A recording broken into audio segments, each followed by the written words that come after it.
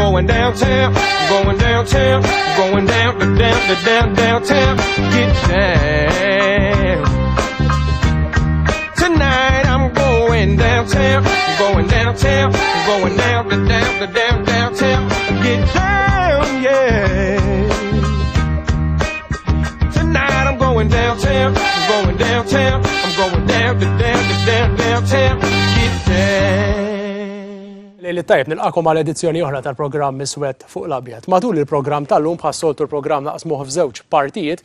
Fl-ewwel parti għandi intervista li nittama li ssibuha interessanti għaliex miegħi fl-istudju illum għandi l-ambaxxatriċi Amerikana għal Malta Gina Abercrombie Winstanley illi l-ambaxxatriċi magħha se nkunu qegħdin nitkellmu dwar suġġetti li qegħdin jiġru fix-xena internazzjonali. Naturalment huma jistax jonqos is-sitwazzjoni fil-Palestina u f'Gaza kif ukoll is-sitwazzjoni fil-Libja u dal-aħħar ukoll dak li seħ fl-inċident li seħ attak mill-lider ukoll minnaħa Russu u Ukren. Però ukoll se nkun qed nistaqsi lill-ambaxxatriċi dwar l-impressjonijiet tagħha ta' pajjiżna issa li ilha ħatala 3 snin ġewwa pajjiżna. Imbagħad fit-tieni parti tal-programm is-suġġett nibluh totalment u jkolli miegħi fl-istudju lill-eks Ministru Perit Michael Falzon, li miegħu se nkunu qegħdin nitkellmu wkoll dwar is-sitwazzjoni politika f'pajjiżna u x'kienet ir-raġuni li llum il-ġurnata reġa' daħal fiħdan struttura tal-Partit Nazzjonalista ma dik iktar tard. Naturalment matul din intervista fl-ewwel parti tagħha se nkun qed nitkellem mal-ambaxxatriċi Amerikana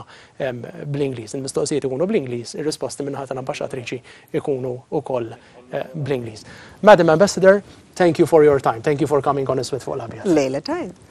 And you also, yes, make your introductions in Maltese. That's what you did actually when you were appointed ambassador, when you presented your credentials to President George Abel, and he commended you about that as well. He did. He was very kind because I did have a little mispronunciation, but he was very gracious about it.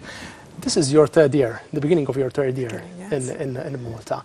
Why did you accept President Obama's nomination to come to Malta in the first place? Sure. Well, to be an ambassador anywhere is absolutely the highest honor a diplomat can reach. To be the representative of your country, it doesn't get any better than that.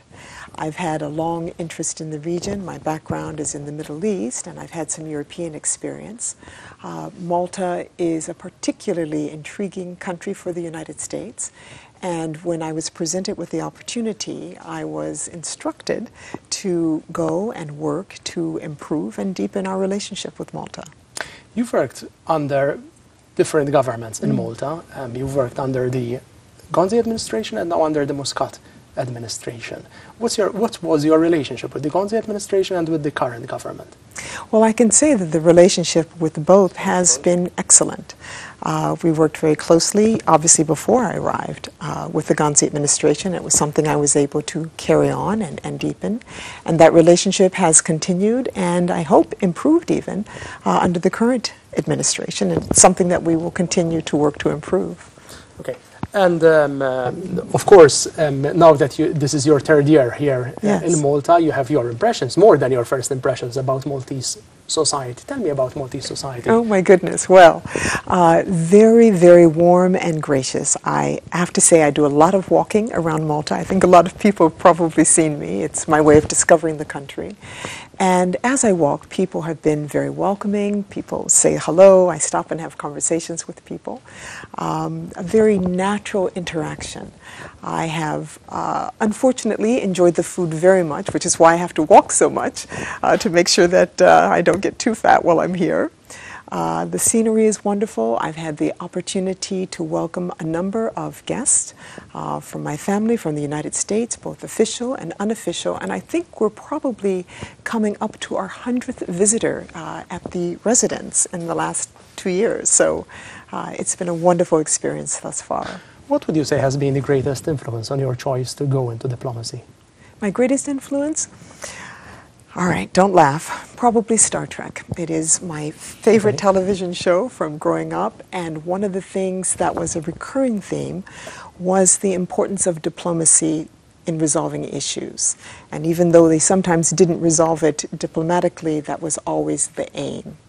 That sense of inclusiveness that the show inspired at a time when civil rights was a very big issue in my own country was something that made me want to go out and be a representative and meet new people. How would you describe yourself? What type of person are you? I believe I am outgoing. I very much enjoy meeting new people. I like learning about people, and I think those are the things that make me a good diplomat. I am genuinely curious and respectful of others. I have strong points of view and don't mind sharing them, and I think good dialogue, good conversation is a way of opening gates, opening communication with other peoples, and again, having peaceful interaction.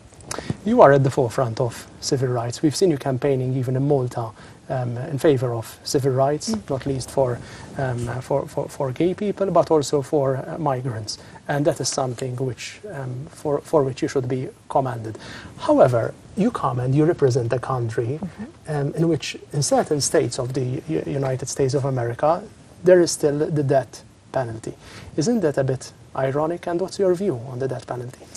Well, it's an issue that is hotly debated in the United States. If you follow it, you know that there are many Americans that campaign against the death penalty, many Americans that feel strongly that it is effective and just and right, and people are passionate about the issue, and when something of life and death importance, I think that's right. I think people should be passionate about it. And it's something that is a continuing, evolving discussion, and you know, that changes and modifies, and it's something that the American people are going to have to come together to decide how we're going to go forward. This administration, the American people in general, feel very strongly about human rights. People interpret what is a human right differently based on their perspective. But we have very particular views, and as you say, LGBT rights, as well as rights for minorities, for women, equal opportunity, the ability to do your best, regardless of your race or religion or sexual orientation or disability. That is important, I think, to humanity, but certainly something that we fight for in the United States and try and change our laws to allow everybody to achieve the best they can. Migration is a very controversial issue anywhere in the world. Yeah. Only recently, President Obama expressed his administration's intention to return undocumented children back to Central America, for which he was criticized by human rights activists. Some said that this is not the America they know, that children should not be returned to war-torn countries or countries in which there is a lot of conflict or famine. So how do you reconcile President Obama's intention to return these children back to their country with your very avid support for the right of migrants and children especially? Well, the rights of migrants, the rights of refugees to be protected is something that the United States does feel very strongly about. As you know, it's the reason that we partner with Malta, and we've taken over 1,000, I think 1,300 refugees from Malta to the United States because we believe this is very important. We also believe in the rule of law, and this is an issue, as you rightly point out, that is hotly debated once again in the United States. Those who are criticizing the president are Americans, not people from outside. It is an issue that has been taken up in our Congress. Again, it's something that's being debated, and I believe the House passed some legislation just before they went on recess to address some aspects of the issue. But the law about what makes a refugee, what are the grounds for seeking asylum in the United States are very clear and specific, and if there's going to be something that allows someone to stay in the United States, then it has to be presented under that law. Each country has these, and we, as I said, we do believe in the rule of law. Obviously, if there is an immediate danger to people, that's something that representatives, lawyers that are pro bono, that are given to people who are making applications for asylum, they have the chance to make that case. But our laws require the president to make the decisions that he's made, and the Congress has the ability to change that. It can always be modified. Libya is burning, and only recently the US administration had to evacuate its personnel from Libya. we've heard recently also that the US Embassy in Libya is being transferred to Malta. Isn't it, however, this move to evacuate the personnel, the US personnel from Libya, or away from Libya, out of Libya, an admission of the failure of the US policy to have Plan B after it managed to oust Colonel Gaddafi? No. In short, no, and then let me give you a bit longer answer. We are redeploying we don't use the word evacuation per se, but we're not drawing down. We are pulling our people out. We have pulled them out, and we are going to have them set up an external office here in Malta.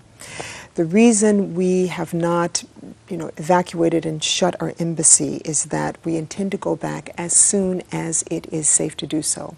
Obviously, any government has the responsibility to protect its nationals as best as possible. The location of our embassy was in between the fighters. We're very close to the airport, and there were a lot of rounds falling in and around the embassy, and for the safety of our people, we needed to move them out of that location. Perhaps if the embassy had been placed somewhere else, the pullback would not have been done at that time, but we have to keep them safe. By having them as close as possible to Libya, and of course, as you know, it's very quick to fly between Malta and Libya when it's possible to do so. By having them as close as possible, that will allow them to get back to Libya as quickly as possible. So that's the issue. With regard to the characterization of things as a failure or it's not working out as we hoped it would, any transition, and keep in mind that Libya was under dictatorship for 42 years, any transition has got to be viewed in the long term. It was always going to be difficult. I don't know if we expect it to be as difficult or even more difficult than what is happening now. But keeping in mind that the core construct of what's going to bring success is still there, and that is the majority of Libyans want peace, want a democratic process, want a political process that works for them. The partners with Libya, the supporters, the international community are still absolutely standing with Libya. We intend to continue to engage with the Libyans, which is why I'm going to bring our colleagues are coming here. Others in the international community, the EU, are absolutely remaining engaged with Libya. A statement was released today between Italy, Germany, France, UK, US about Libya, commending the Council of Representatives. They took up their work yesterday. They are meeting in Tobruk. They can't do it in Tripoli, but they're meeting. And it is a representation of the will of the Libyan people. They voted, 3 weeks ago? They voted for this Council of Representatives. That means they want to be represented and the political process to work. So we commended them for beginning their work. We need them to pull together to form a government that's representative and get back to the hard work of bringing peace and stability to the Libyan people. What role should Malta play in the Libyan conflict? Well, one of the things that makes Malta so very important, obviously, is its role in the Mediterranean, its long relationship and knowledge of Libya and North Africa in general. Many of us in the international community, the United States absolutely, come and take counsel from Malta because you know the country very well indeed. And as part of the EU, you have a role to play, as well as your bilateral role. So bringing that knowledge, helping to guide, counsel the international community is very important. The Ukrainian-Russian conflict. Only recently, unfortunately, you had that shocking incident of the aeroplane, which allegedly was shot down by rebel fighters over the Ukraine. The international community, especially the European Union, has decided in favor of sanctions against members of the Russian administration. Do you think, or don't you think that sanctions at this point in time might be counterproductive? I might ask you how so, but I will say that it is important to send a clear message to the Russians about the expectations of the international community, about our expectations that they follow through on the words that they have spoken to help bring the conflict in Ukraine to an end. This means that they have to stop sending weapons into Ukraine to the separatists, that they have to stop financing them, that they should not be undertaking provocative actions like military maneuvers near the border of Ukraine. This simply raises tensions.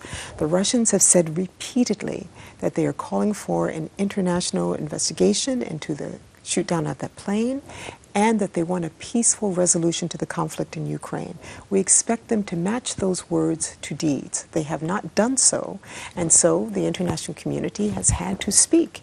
And in this way, the sanctions are the tool that we're using. We believe that they are having an effect. Certainly the Russian economy has grown weaker as a result of these sanctions, and they are not only against individuals but against entities, including the financial sector, the arms sector, that are going to have an impact on the Russian economy. The market is, reacting, has had time to react to this, and the costs to the Russian economy will continue to rise.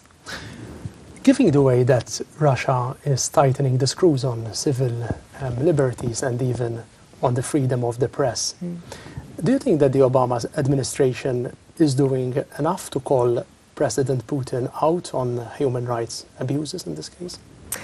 I think we are, yes, in short. As you know, with diplomatic communications, some of them are public and some of them are private, and the private ones tend to be even more to the point than the public ones. This is an issue that we have a long history with Russia, with a number of countries, because this is something that is a priority in the United States. We do our best to speak up, speak out, show the way, and call ourselves on it when we need to call ourselves on it, because nobody is perfect. We all make mistakes. So I think we are, and I think we will continue to do so. Let's move to the Middle East. You served as a political officer in the U.S. Embassy in Tel Aviv. I did. With specific responsibility for the Gaza Strip. Yeah. The Obama administration, or members of the Obama, or spokespeople for the Obama administration, have repeatedly said that Israel has a right to defend itself from aggression from the Israeli, namely the Hamas side. But is there any way that it can get too far in defending itself, Israel? Because we've seen unfortunate cases of civilians, children, being killed by the Israeli army. Yeah. So where's the limit? And what is the Obama administration doing about all this? Well, we, like the entire international community, have called on the Israelis to take their responsibilities that are required by international law to avoid civilian casualties, civilian deaths. We have heard the Israelis say that they do, and we would like them to adhere to their own high standard, and they hold themselves to a very high standard in this way. There have been several shellings of UNRWA, United Nations sites, where civilians have been sheltering, and this is a horrific tragedy. And we have been very direct privately and publicly that this is not the way to do it. We have condemned strikes that have been hitting civilians. We have used the very strong words with regard to what we believe these are, and that it's appalling, that it's tragic, disgraceful, because there are responsibilities to protect civilians. The United States has already pledged $47 million to help with the reconstruction of Gaza. It's something that we have long had a commitment to. I don't know if you know, but the United States is the single largest donor to refugees in the Gaza Strip and has been for many, many years. Well over $200 million a year for Palestinian refugees, and this is something that we will continue to do. As you know, Secretary Kerry has met with Prime Minister Netanyahu, with President Abbas, with the Qatari and Egyptian governments as well, to try to bring about a ceasefire. As you know, one is in place right now. God willing, it will hold. giving the people of Gaza a chance to gather and return home, and hopefully the negotiations during the ceasefire will be able to put it permanently in place. Tell me about your experience in Tel Aviv. What was it like? Tel Aviv is similar to Malta as far as weather is concerned. The job I had was fascinating, living in Tel Aviv and covering the Gaza Strip. There were times when it was quite heartbreaking, depending on what happened, whether there were bombs in Tel Aviv killing innocent civilians, when there was closure in the Gaza Strip that had a devastating impact on the economy, on people there. I had very good friends among Israelis. I had very good friends among Palestinians. And the hope that I left after 3 years working in the Gaza Strip and living in Tel Aviv is that there were large majorities on both sides, and there are still who want peace. The United States is considered, and it is, the world's, or one of the world's superpowers. However, it is seen or criticized to be quite ineffective in the Syrian conflict. People or countries have expected the United States to intervene, if need be, on the ground in Syria to stop the atrocities that are happening over there. So far, the US administration has decided against intervening military and on the ground in Syria. Does this represent a shift in the foreign policy of the United States, a complete shift from the Bush administration, perhaps, where we've seen the US government intervening military in conflicts around these? I think that shift took place well before the Syrian conflict. President Obama made very clear that the United States wanted to work in concert with the international community, that we were not trying to go alone to here, there, and trying to resolve problems on our own. Certainly it's impossible, and he said just the other day, United States is the world's superpower still, and people seem to forget, in spite of that, we do not control everything. And it is very important that the international community work together to resolve issues, because that's where you get long-lasting solutions. The American people said we did not want to intervene in Syria on the ground. And the president, like the Congress, has a responsibility of reflecting the will of the people and leading the people. We work robustly with the Syrian opposition. We work with them to try and help them become a cohesive unit, because the issues are not military. We do not believe there is a military solution to the problems in Syria. There must be a political solution. Like in so many of these conflicts around the world, and certainly in the Middle East, military interaction is not going to resolve it. The same in Gaza. It's got to be a political solution. In Iraq, it's got to be a political solution. The United States, for Syria, we've just increased the amount of assistance that we provide Syrians. Again, the United States is the single largest donor, supporter of Syrian refugees in the world. In addition to the money that we give that goes to the Syrian opposition, that feeds over 4 million Syrians, funding from the United States that allows almost 2 million Syrians to have access to hospitals and health centers that the United States supports. In addition to that direct assistance, we also provide assistance to refugees that are in Jordan, in Egypt, in Lebanon, and other countries, because these countries are burdened with a number of Syrian refugees. The United States provides funding to make sure that these people eat, can keep body and soul together. At the same time, we are working with our special envoy. In the past, it was Ambassador Ford. Now it's Danny Rubenstein as our special envoy for Syrian affairs to work toward that political solution. And we work in concert with the international community.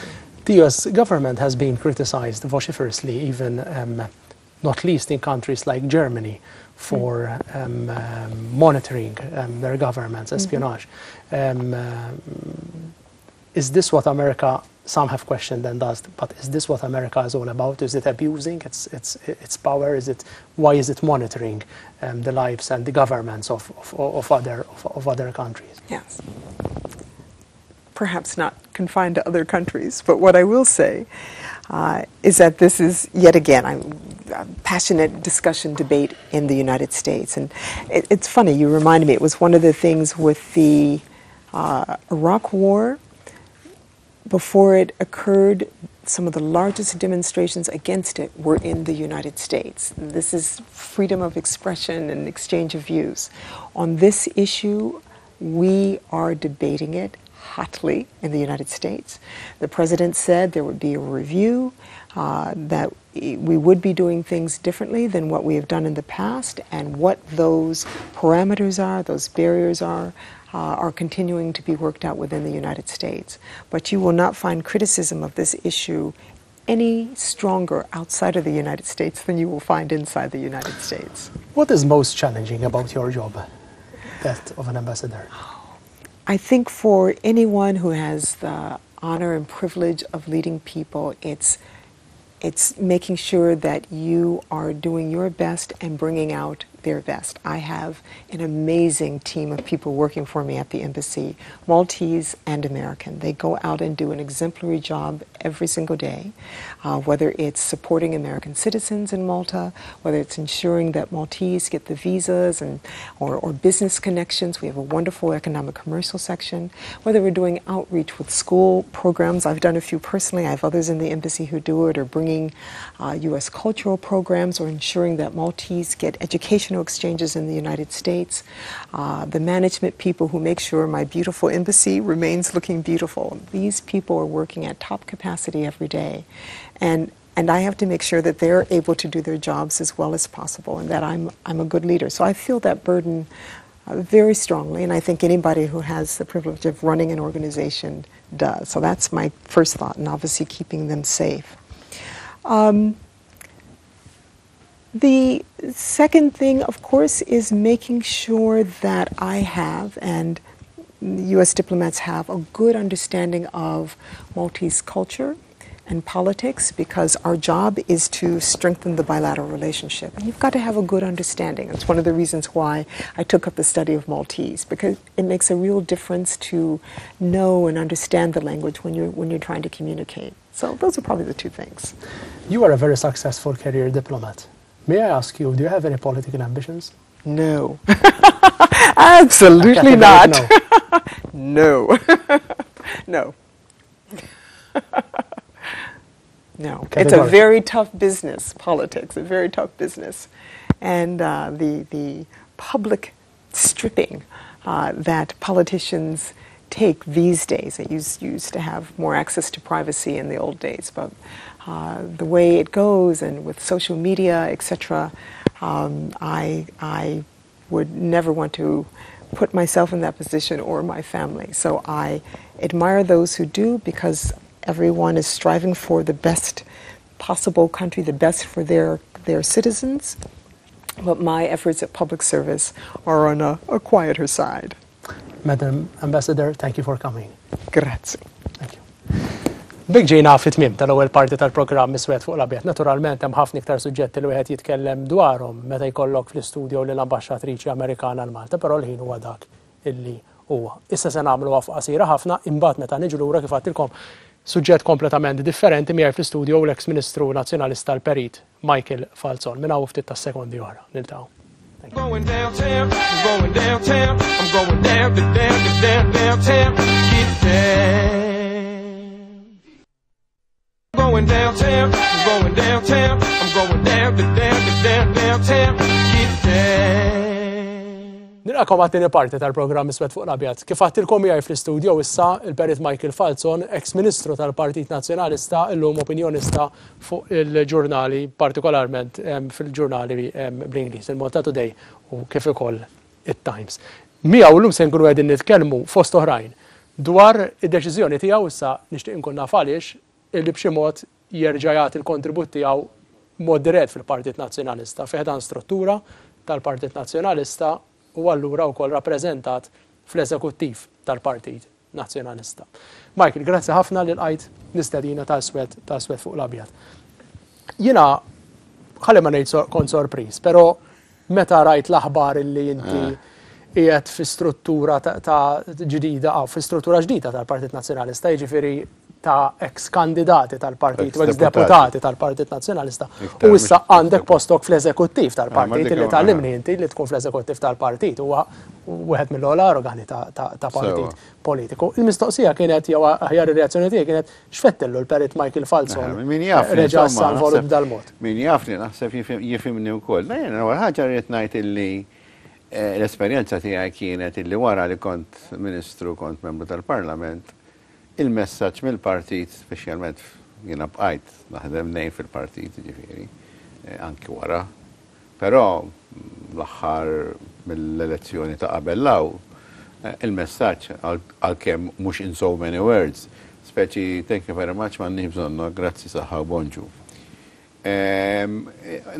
Naturalment il-tmexxija preżenti ħasset li għandha tbiddel ċerti affarijiet fost il-bidliet li għamlet issa daħal fil-eżekuttiv, fl-istatut, il-kulleġġ tal-ex deputati u anke ex uffiċjali tal-partit għaliex qed tikkonoxxi ġifieri li daw għandhom x'jagħtu xi kontribwixxu.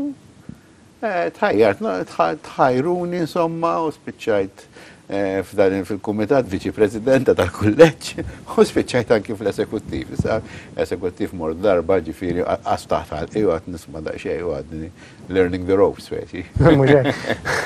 Però inti mhux it-tip illi ħatoqgħod bħal hekk magħluq għax inti persuna illi tażaq f'ommok l-affarijiet tgħidhom titkellmu ċar f'dak li fil-ħsibijiet tiegħek. Forsi dak huwa ħafna nies jifmuni minn jifimni, pero forsi dakka kienu kol xi ħaġa li fil-ħajja tiegħi iktar ħoloq l-iżvantaġġi mill-vantaġġi, però jiena min jitwilet ton tiegħi du ma jmux kwadru. Dal-programm ikun qed isegwuh lista opinjonijiet politiċi differenti, però huwa fuq l-istazzjoni tal-Partit Nazzjonalista u allura x'aktar ikun hemm iktar telespettaturi li huma supporters partitari tal-Partit Nazzjonalista, l-istess nies illi fil-konfront tiegħek fil-5 snin li għaddew ma tantx ħarsu bil-ħlewa lilek isuk bħala persuna li kont kritiku ħafna tal-amministrazzjoni Gonzi u kien hemm ukoll min kien jakkużak lilek anke pubblikament li inti ent biex il-Partit Laburista rebaħ l-elezzjoni ġenerali li għaddi. X'tirrispondi? Le, li jiena kont kritiku m'għandix dubju. U mhux kritikajt kull ma għamlet l-amministrazzjoni Gonzi. Forsi per eżempju kien hemm f'każ partikolari fil-mod kif kien jitkellem, naf li hija xi ħaġa kontroversjali, bil-mod kif Lawrence Gonzi kien jitkellem fuq il-problema tal-immigrazzjoni u fuq il-programma tal-immigranti Afrikani, jiena ktibt anki li l-uniku persuna li għamel moral lead fil-pajjiż, ġifieri sqarrija morali għandu jsir m'għandux isir kien propju Gonzi. Ġifieri ħaġa li qatt isfijiet ma kienu għamluha wara. Ġifieri mhux kull ma kien jagħmel l-amministrazzjoni kienet kont ngħid kontra tagħha, sempliċiment għax għamilt l-amministrazzjoni. Però kritikajt ħafna affarijiet u dispjaċini ngħid li ħafna mill-affarijiet li kritikajt. Il-fatti tawni raġun. Issa biex qed ngħid li jiena infallibbli ta' u ma għamilt żbalji ma kritikajtx fejn ma kellix. Imma naħseb li l-maġġor parti kbira tal-kritika tiegħi kienet bażata fuq ħafna raġunijiet li kienu validi. Issa, mbagħad argument li jiena għent lill-Labour Party biex jerbaħ l-elezzjoni, naħseb li din daqsxejn perception żbaljata. Għax jiena jekk daqsxejn killing the messenger di l-istorja, jekk jiena wasal il-messaġġ, isma' kif qed tagħmlu ħajkolkom diżastru fl-elezzjoni, u mbagħad ikun hemm diżastru fl-elezzjoni. Jiena għent biex issir id-diżastru għax wissejt minn qabel x'kien se jiġri. Di l-verità jiena kien ħossni, issa mhix qed ngħid again li dejjem kelli raġun, però naħseb illi fl-ħafna fl-affarijiet illi ikkritikajt ir-riżulta li kelli raġun. X'relazzjoni kellek ma' Labour Party fl-oppożizzjoni? Assolutament xisimu ħafna, ġifieri relazzjoni assolutament tenwa kif ngħidu, ġifieri mhix m'ebda relazzjoni, ġifieri Joseph Muscat intqajt miegħu darba mhux uffiċjalment, ħankun plant, kien hemm ħabib tiegħi qal li titkellmu, ġifieri għamiltilu ċara minn from day one illi jiena nazzjonalist kont u nazzjonalist kont, minkejja jiena kritiku, ġifieri qatt ma tħaqt biħat li jiena ħaniġi miegħek assolutament, għamiltilu ċara di. Mbagħad itqajt miegħu u dan tramite laqgħat uffiċjali meta kont fil-grupp li kienu qegħdin jimilitaw għad-divorzju, morna uffiċjalment kemm għand Dr. Gonzi kif għand Dr. Muscat, meta kont fil-Malta Development Association, morna kemm għand Gonzi, mod uffiċjali, mhux il-bqija jiena fil-Labour Party, naf ħafna nies, ġifieri ma jfissirx li ma nintaqax magħhom u ma nkellimhom x'anzi. Però ma kelli l-ebda relazzjoni ġifieri li jiena qed nagħmel xi kumplott mintat assolutament ġifieri. Però hawn ċerti mentalità illi sfortunatament dal-programm huwa iswed fuq l-abjad, imma hemm ħafna areas fejn hawn iswed u laqas fuq abjad. U jekk jiena nara il-partit tiegħi qed jiżbalja, jiena għandi noqgħod bħal imaluq u ma ngħidx li qed jiżbalja skont liema pożizzjoni tkun ir-risposta tiegħi. Jiena naf ħafna deputati illi għadu bħalqhom magħluq u ma tkellmux, u ma kienux jaqblu ma kif kienu sejrin l-affarijiet. Ħassew illi huma fil-pożizzjoni tagħhom bħala membri tal-Parlament kellhom ċertu obbligu illi ma jidrux fil-pubbliku, insomma x'kien isir fil-grupp parlamentari u fl-eżekutiv, ma jħorġux fil-pubbliku u jitkellmu jgħidu fejn ma jaqblux. Jien fil-pożizzjoni tiegħi fejn kont li kont sempliċi tesserat, għaxina tesserat kont bajt. Kont iktar liberu għalli nikritika. U fil-5 snin li għaddew bqajt tesserat tal-Partit Nazzjonalista. Jina kont tesserat tal-omri u jien martiraj tal-qas il-partit martira. Michael, inti l-lum jgħat fl-eżekuttiv tal-Partit Nazzjonalista. Tajli xba, najlek darba mort kien eżekuttiv qasir, ġifiri, qed nipprova nifhem kif jaħdem l-eżekuttiv tal-lum. Li mhux l-istess, ġifiri, l-ewwel indunajt li differenti ħafna. U differenti ħafna, ġifiri, qabel kien ikun hemm naturalment jiena l-eżekuttiv li naf jiena overshadowed bil-preżenza ta' Edifen Akadami u nies oħra, ġifiri. Jiena mdorri bl-eżekuttiv kien hemm il-xisimhom il-heavyweight, so, Guido De Marco, Censo Tabone, Ugo, mdorri fl-eżekuttiv kien hemm nies ta' ċerta portata. Naturalment, dak kien darba fl-istorja ta' pajjiżna li kumbat tela fil-gvern kabinet nies ta' ċerta portata, ma naħseb illi diffiċli biex tirrepetiruha, ma naħseb illum huwa mod differenti kif jaħdem l-eżekuttiv.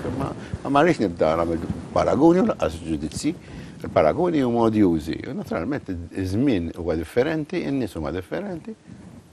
U allura għeddu nimxu b'mod differenti. Pero inti m'intix it-tip ta' bniedem li ħatoqgħod bil-qiegħda biex issaħħan is-siġġu, jekk qiegħed f'struttura, jekk qiegħed f'kumitat, f'dal-każ il-kumitat eżekuttiv, b'xi mod jew ieħor inti se tkun qed tagħti l-kontribut tiegħek għal inqas l-opinjoni tiegħek ta' kif għandhom jitmexxew aħjar l-affarijiet. Issa inti tħalt fi żmien fejn il-Partit Nazzjonalista ftit li xejn mstejqer mid-disfatt elettorali li kellu fl-ġenerali. Il-Partit Nazzjonalista issa għandu jiġbor l-elementi kollha li hemm fil-pajjiż u kulħadd jagħti l-kontribut tiegħu. Mela, l-ewwel mistoqsija f'da sens tkun x'għandu jinbidel fil-Partit Nazzjonalista biex jerġa' jibda triq biex forsi xi darba l-Partit Nazzjonalista jerġa' jkun il-partit fil-gvern. Naħseb ktibt artiklu int x'għandu jinbidel. Hawnhekk qed insaqsi taf iktar minni għax ktibta jiena ma ktibtix. Naħseb prej wieħed u ieħor naqbel ma dak li għadt int. Inti semmejt il-kelma ġbidni stuffiness illi qisu jidhru il-Partit Nazzjonalista grupp ta' nies illi qegħdin fil-boċċi tal-Kamra kienu jgħidulhom qabel huma qegħdin jaħsbu kif konna naħsbu ma nafx kemm nisena ilu. Naħseb irdu naħsbu b'mod differenti nifhmu s-soċjetà tal-lum għaliex ċerti deċiżjonijiet illi ttieħdu kien jidher ċar illi s-soċjetà inbidlet maġġila iktar milli realizza l-partit u l-xisema tagħha di l-ironija hi l-soċjetà, il-bidla fis-soċjetà ħafna drabi kien il-Partit Nazzjonalista l-istiga u ġiet bil-politika u bid-deċiżjoni li ħa Partit Nazzjonali fil-Gvern għamel bidla l-soċjetà. U mbagħad tant inbidlet is-soċjetà illi il-Partit Nazzjonalista stess ma rafix. Il-soċjetà li dina tiġri kulħadd, ġifieri din anke minn tofġra l-għek, ġifieri din mhix ħaġa naturali li inti kont il-bidla timbotta l-bidliet, mbagħad il-bidliet ikollhom once li titlaqhom il-bidliet, il-konsegwenzi mhux kollha tkun taf x'inhu, ma jkollhom unintended consequences. Kwalunkwe deċiżjoni, u naħseb li din hija xi ħaġa li tiġi b'mod naturali. Però naħseb mbagħad li kien hemm żmien meta n-nies li kienu timexxu nagħlqu bejniethom, ma kienx qed jirrealizzaw x'qed jiġri barra. Kif tħares li tmexxija ta' Simon Busuttil illum? Hija tmexxija diffiċli. Għaliex Simon tajjeb jew ħażin, jiena ngħid sfortunatament, fl-aħħar parti tal-leġislatura spiċċa viċikab u ntuża, ħanuża l-kelma ntuża fil-kampanja elettorali, kulħadd jiftakar il-poster Simon u Lawrence Gandhi. U allura u ddefenda dak li kienet isir. U issa u der bħala speċi il-pass li jmiss il-kontinuità ħajżomma Simon Busuttil. U issa rrid jilgħab il-karta li hu mhuwiex il-kontinuità, huwa il-leader il-ġdid. Din id-diffikultà illi għandu Simon Busuttil. Però l-intenzjoni tiegħu naħseb illi huma m'hemmx xi wieħed jgħid kontra tagħhom u naħseb illi u għandu biċċa xogħol diffiċilissima biex jerġa' jibni dak li jinħadd, però jekk jiena qattlu qabel ma tħall fl-esekuttiv, jekk inti trid jiena les biex ngħinek infatti fil-kampanja tal-elezzjoni tal-Parlament kienu stidnuni darbtej biex nitkellem speċi u tkellim. Kien Simon Busuttil li approachjak biex tagħti l-għajnuna tiegħek lill-partit jew kien kont inti minn rajk li mort fuq Simon Busuttil? Ma naħseb illi ġifri tnej, ġifri jiena Simon Busuttil mort inkellmu qabel ma sar viċi kap. Mort inkellmu wara l-elezzjoni. Kellimtu waqt il-kampanja elettorali. Kelli kontatti mhux uffiċjali, kontatti hekk. U naħseb illi muħad għatlu jina les biex nejn u kien les biex jilqal il-kulħadd. U naħseb muħad mill-izbalji li jisiru illi nħarsu lej min tela resa d-biet mill-partit mwajn ħażina. Jiena minix wieħed, jiena għajtem jaħsbu, jiena il-partit votajt għax jiena kontatlu l-tajmen, għatlu kieku jien nirraġuna b'moħħi biss, jien ma nirvotalux il-Partit Nazzjonalista, però jiena għandi brabtiet emozjonali, impossibbli. Laqas nimmaġinali huwa possibbli, għatlu jien ħanivvota mhux b'moħħi b'qalbi ħanivvota lill-Partit Nazzjonalista fl-aħħar elezzjoni. Però kien hemm nies li votaw b'moħħhom. U daw li votaw issa tajjeb jew ħażin. Ma nistgħux il-partit itihom tort jiskerraħhom u xi minna it-tara partitarji nifhimhom tajjin illi jħobbu l-partit u lil dawk illi jafu illi tbedu mill-partit għadhom jieħduhom fuq demm id-dars, għadhom jieħduhom jimbuttawhom. Naħseb illi irdu jifhmu illi biex jimxi l-qoddim u jarġa' jerbaħ il-maġġoranza l-Partit Nazzjonalista għandu bżonn ħafna minn dawk li jew votaw il-Labour Party jew ħafna minn dawk li ma votawx. Għax jiena naħseb kien hemm numru kbir ta' nazzjonalisti li iddeċidew li ma jivvotawx fl-aħħar elezzjoni. Għandu triqat tella l-Partit Nazzjonalista meta qis li fadal. Insomma, il-Partit Nazzjonalista dejjem tella ta' toroq tiegħu kienu. Qatt ma kellu għan-niżla, kellu għan-niżla ma kienet the wrong one. Ġifieri il-Partit Nazzjonalista wara li tilef l-elezzjoni u tela minto fil-71 kellu triq kbira għat-tela. Alla folja id-distak ta' voti ma kienx kbir dak iż-żmien bħalma ullu, xorta kienet triq għat-tela enormi u ħadd ma kien joħlom li tiġri. Ġifieri u llum naħseb il-poplu il-mentalità ġdida tan-nies hija li mhix marbutin mhux marbut mal dal-partit tiegħi u nivvotalu jiġri xi come what may. This is my party, my party, right or wrong. Ma naħsibx li naħseb dawk l-ammonti ta' nies jonsu. U n-nies li għajdu forsi raġunaw isma' kien hemm bżonn fiċ-ċirkostanzi li l-Partit Nazzjonalista jmur fl-oppożizzjoni. U llum jirraġunaw, mhux neċessarjament illum ma jaslu biex jirraġunaw ukoll eventwalment isma' hemm bżonn il-Labour Party fl-oppożizzjoni. Michael, da ħaġa jiġri ġifieri, id-dinja rota ċiklu ġifieri. Malta tagħna l-kol kienet lajta tal-Labour Party qabel l-elezzjoni ġenerali imbiet tajjeb ħafna u l-Partit Laburista għal diversi fatturi jiena ngħid anke x'kien wasal iż-żmien li jkun hawn bidla fil-pajjiż rebaħ l-elezzjoni b'36,000. Mhux imbiet tajjeb ħafna. It struck a chord. Ġifieri dink imbijat tajjeb ħafna qed ngħid kemm bravu dak li qed ibih. Imma naħseb li ġaraw illi kien hemm nies illi kienu qed iħassuhom maqtuwajn illi huma mhux qed jipparteċipaw. U sfortunatament kien hemm ħafna nies nazzjonalisti li kienu iħassuhom hekk. Però Malta tal-alkoll. Malta tal-alkoll. Però Malta tal-alkoll. U llum ġifieri daqsxejn differenti. Infatti ġej konġi għall-mistoqsija tiegħek Malta tal-alkoll ta' qabel l-elezzjoni ġenerali. Għaliex U Malta tal-alkoll illum. daqshekk fl-elezzjoni. U Malta tal-alkoll illum. Kemm avveratu dik fil-prattika? Kif? Le daqsxejn differenti. Jiena dejjem kont ngħid qabel l-elezzjoni għatta u għatta wara u narġa' nibqa' ngħidha illi l-ikbar problema li ħajkollu u li issa għandu Muscat hija it-tug of war bejn iż-żewġ fazzjonijiet li tellaw. Da biex kellu l-maġġoranza, kellu l-vot biex kiseb dik il-maġġoranza, kellu l-vot tal-partit tradizzjonalment laburista. Dawk li jridu l-ġob mal-gvern, dawk li jridu l-post tal-gvern xejn, dawk li jridu hekk għax aħna tal-partit, u dawk li jaħsbu li għax huma tal-partit tihom dritt li jieħdu xi ħaġa mill-istat li m'għandhomx dritt għaliha.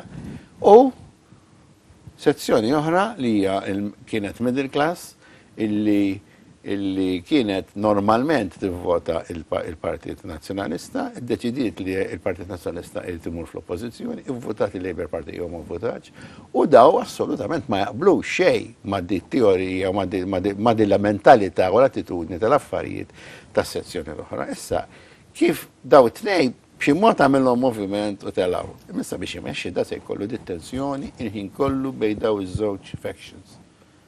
U issa qed kemm hu kapaċi u again anke hawn naħseb li l-Partit Nazzjonalista għamel underestimation tal-kapaċitajiet ta' Joseph Muscat. Naħseb ħasbu li ma realizzax illi mhux għalkemm jidher superfiċjali mhux daqstant superfiċjali. U issa l-kapaċità jekk jirnexxilux daw iż-żewġ factions li ma jirraġunawx assolutament b'xejn bħal xulxin, jien irrid nindependi mill-gvern minn nan state. U li ieħor jgħid li gvern jien gvern qed hemm biex jirregola affarijiet, ħalli lilna naħdmu, ħalli nimxu ma jqgħodx indaħlilna, fim? Dik assolutament ġifieri mentalità kompletament differenti. Kemm se jirnexxielu daw iż-żewġ factions jużhom biex jitella lilu fil-gvern, fimt? Palma l-Partit Nazzjonalista kellu l-faction ta' ħanajdu għamek demokristjani inverted commas, ma ħanajdu għak li kienu nisi li għandhom il-prinċipji tal-Knisja, eccetera, u nis oħrajn li ma kellhomx daw il-prinċipji, nis liberali, pero kien jivvotaw il-Partit Nazzjonalista. Dik it-tensjoni, dik infaqat, inqatat, dik il-koalizzjoni fl-elezzjoni li għaddiet. Dik il-koalizzjoni tittarġa, issa biex nirpu l-elezzjoni tittarġa. Ġifiri dawk in-nies fin-nofs li saraqhom Muscat irridu naħdmu biex jerġgħu jiġu lura. Michael, waħda mill-deċiżjonijiet pjuttost kontroversjali li donnu beħsib jieħu dan il-gvern li postponi l-elezzjonijiet tal-Kunsilli Lokali. Issa hawn min jgħid ukoll biex inkunu għedna kollox. Illi hawn Malta wisq politika, għandna wisq kampanja sena wara sena kważi l-poplu joħroġ jivvota kull sena, illa għaliex ma' dawn ma jsirux darba kull 5 snin ma' elezzjonijiet oħrajn. X'hemm ħażin daqshekk fiha, x'inhi l-opinjoni tiegħek? Jiena naħseb ktibt artiklu fuqha ftit ilu fil-Malta Day, ma nafx hekk rajtu ġifiera. L-ewwel ħaġa li hawn elezzjonijiet mhux veru xejn ġifieri. L-Amerika anke għax-xerif tivvota u l-Amerika tivvota għall-imħallef u għax-xerif u għall-headmaster u għal-kollox u għal-fire chief, ġifiri mu veru xej illi f'Malta għandna ħafna elezzjonijiet. Malta, anzi, qatt ma kellna espressjoni iktar tad-demokrazija meta għaxa qabel ma minna l-Konsilli Lokali ħlif darba kol 5 snin ma kienx elezzjoni. Ġifiri dira li u tal-electoral fatigue jiena naħseb illi ikun żball jekk ċaqlaqhom daw u jneħħihom iktar u iktar jekk ma jkunx hemm konsensus nazzjonali. Jiena mhix qed ngħid illi il-pattern kif inhu llum sentej u sentej u l-elezzjoni ġenerali huma tliet okkażjonijiet differenti u wieħed ma jistax jaħseb soluzzjonijiet oħra, imma jekk naslu fiftehim ikun hemm konsens nazzjonali mill-partit fl-oppożizzjoni u jien ngħid anke partiti li mhux fl-oppożizzjoni u anke l-Konsilli Lokali nifishom. Imma żgur li mhux sew illi jiena tlajt sindku jew konsillier għal 4 snin u il-Prim Ministru waħdu jiddeċidi, isma' mhux 4 snin u 4 oħra, jew 3 oħra għamel sema, da żgur li huwa m'għandux ikun, jiġifieri. U naħseb illum ukoll il-Labour Party qed jirrealizza, naħseb illi kien hawn opinjoni negattiva ħafna għal mod kif qed issir, jew kif ġiet proposta li ssir, ngħidu hekk. Inti fil-bidu tal-programm semmejt illi kont attiv kif kulħadd jaf fil-moviment iva d-divorzju meta kien hawn il-referendum dwar id-divorzju. Illum ħafna with hindsight jirrealizzaw li pożizzjoni li kien ħal Partit Nazzjonista ta' iż-żmien kienet għamlet l-ħsara. Jien ktibt artiklu lejliet l-eżekuttiv kien ħajħu d-deċiżjoni, għatt li l-eżekuttiv m'għandux jieħu deċiżjoni li huwa kontra d-divorzju u għatt illi altrimenti se jkunu meltdown il-partit. Ktibt qabel. Allura, jien ktibt qabel ma l-eżekuttiv ħad deċiżjoni li jkun kontra d-divorzju. Illi dik deċiżjoni tista' twassal għal meltdown tal-partit. Profeta, sfortunatament. Aħjar ma kontx profeta. Qed tittini l-impressjoni li qabel inti fil-5 snin li għaddew il-mod ta' kif twassal il-messaġġ tiegħek kien biss il-medja, kien biss il-gazzetti jew meta kont tiġi mistieden fuq stazzjonijiet ta' television. Mentri llum donnok illi ġejt mistieden biex dil-kritika tagħmilha wkoll internament. Jekk naħseb jista' jkun li wieħed jista' jħares li jabda l-mod, naħseb li tkun ħaġa tajba li jkun hemm kritika internament.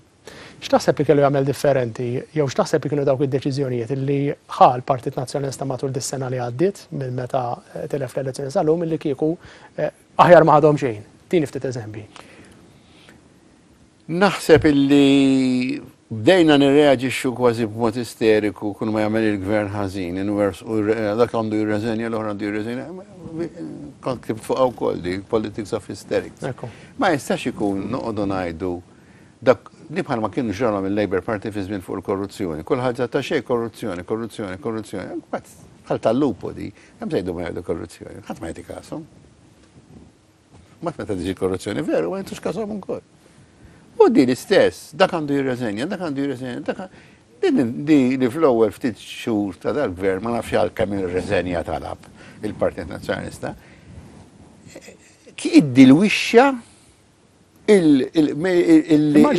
Immaġi xettajt, tieni ftit eżempju. U l-Kummissarju tal-Pulizija ma nafx kemm il-wieħed kif għalla ħares ir-reżenja kull darba kien kommissarju għandna xi 10 s'issa, Kummissarju tal-Pulizija.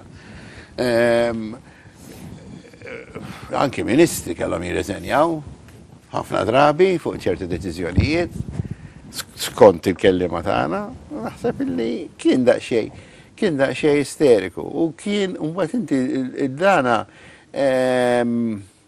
ir-reazzjoni fil-pubbliku barra ħafna drabi kienu jgħidu issa daw qed jitkellmu daw saru grapes għax mhux qegħdin hemm huma. Fimt, jiġifieri naturalment jista' jkun li ċerta kritika u ċerta deċiżjonijiet il-kor toll il-moral tal-qalba tal-Partitarja Nazzjonalista u jieħdu gost b'ċerta kritika ħarxa u b'ċerta aggressività. Però at the end of the day dik ma tasalx biex tiġbed il-dawk illi telquk jew il-dawk li tiġbed biex terbaħ il-maġġoranza. Aħna darba żmien ilu konna qed nitkellmu fi żmien konna fl-oppożizzjoni qabel ma rbaħna l-elezzjoni u kien hemm f'xi eżekuttiv jew xi grupp parlamentari kien hemm xi ħadd minna qal din nagħmlu tax taf kemm jieħdu gost jekk nagħmluha il-partitarji tagħna veru jieħdu gost biha. Jien naħtlu smaħna ma naħna qegħdin fin-negozju tal-prostituzzjoni mhux hekk ta' aktar pastazza xira taf kif nitkellem. Waħda ħares lejja. Għatlu għax dawk jagħmlu l-affarijiet tal-gost. Aħna nagħmlu policies jew nagħmlu stqarrijiet jew nagħmlu deċiżjonijiet biex nagħtu gost il-partitarji tagħna, dak huwa żbaljat. Jekk dak l-iskop huwa biex l ħaġa turi x'in il-politika tiegħek u tattira lil mhux partitarju tiegħek biex jiġi hekk. Qed tifhem x'inhi issa ma rridx ngħid laqqas fil-immedjat wara l-elezzjoni ġenerali il-Partitarju Nazzjonalista kellu bżonn Filipp kellu bżonn jiġi entużjażmat jerġa', jiġifieri jista' jkun li dawk l-affarijiet għenu għal dak l-iskop. Xej ta' għax inti trid fil-minnaħa l-Partit Nazzjonalista il-partitarju tradizzjonali li baqgħu fidile il-partit ma taqtalux qalbu u tqawwilu qalbu. Minna l-oħra ma tix tidher esaġerat li inti isteriku qiegħed kull ma jagħmel il-gvern kollox ħażin, tifhem? Ġifieri it's a bit of a balancing game. Teskludi il-ritorn tiegħek fil-politika bħala kandidat? La, assolutament. Jiena ħana 69 ġimgħa d-dieħla, ġifieri. Assolutament, deċiżjoni li ħattama, assolutament, ġifieri jiena għandi l-vantaġġ, forsi, ngħid x'inhu l-vantaġġ li jien nitkellem u li jiena m'għandix hidden aġenda, jiena m'għandi ebda interess personali li nimxi l-qoddim f'xi ħaġa, llum il-ġurnata assolutament, ġifieri jekk jien nissuġġerixxi jew nikkritika xi ħaġa, veru għax inkun qed nara oġġettivament, f'moħħi fil-limitazzjoni tiegħi x'imbagħad fid-dinja xejn mhu oġġettiv, x'kolla għandu l-biases tiegħu. Imma mhux għax għandi xi hidden aġenda u għax irid nilħaqha u għax irid immur ma rrid nilħaq xejn, ma rrid nisir xejn, però jekk nista' nagħti ideat u jekk nista' nagħti mbuttatura lest biex intija. Michael Falzon, grazzi ħafna. Bek ġejna fit-tmiem tal-programm Iswed fuq l-Abjad tal-lum. Grazzi lilkom, telespettaturi ta' dan il-programm, grazzi lil Vigo, wieħed mill-sponsors ta' dan il-programm, grazzi wkoll il-crew ta' Net Television, l-appuntamenti għal magħkom huwa għal-ġimgħa d-dieħla fl-istess ħin, jiġifieri dan l-erba' fit-8:30 ta' filgħaxija. Grazzi ħafna u lejl it-tajb li kulħadd insellmilkom. I'm going downtown, going downtown, going downtown, get down. Tonight I'm going downtown, going downtown, going downtown, get down, yeah. Tonight I'm going downtown, I'm going downtown, I'm going downtown.